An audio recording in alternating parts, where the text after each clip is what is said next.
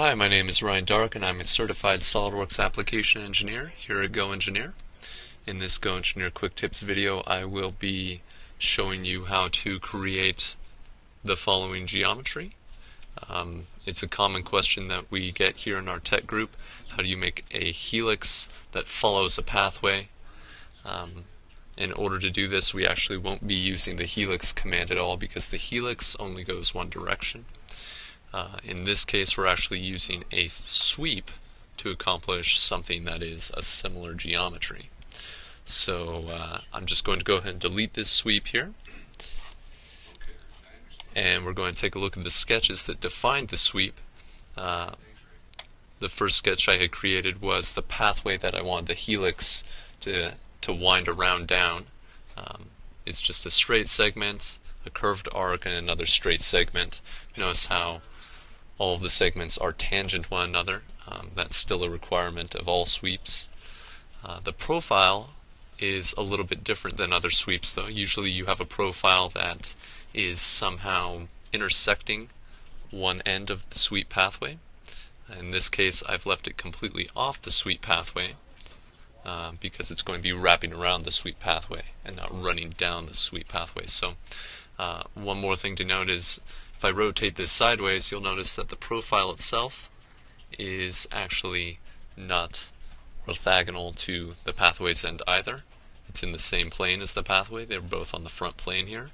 And that's to make it so that as it twists around the pathway, it'll make the geometry. If we do the classic set up the profile so it's perpendicular to one of the ends, it'll make kind of funky geometry. So let's go ahead and create a swept boss base, picking my circular profile and then my non-linear pathway.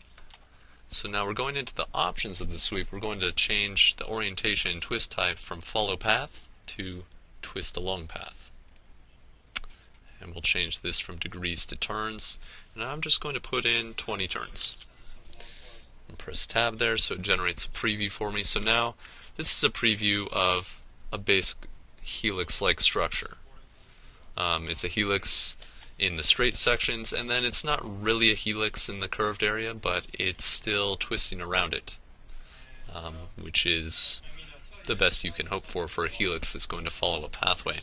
Now, if I bump this up to like 50 turns, you'll notice it takes much longer to generate, but also when it generates, you'll notice that there's going to be intersections right in here where my sweep pathway is twisting very tightly. Now this won't generate because sweeps cannot have self-intersections as it sweeps down the pathway, so you'll have to keep that in mind as you're creating your own twisted sweep down a pathway, that you have to space it out enough so that the corners don't touch.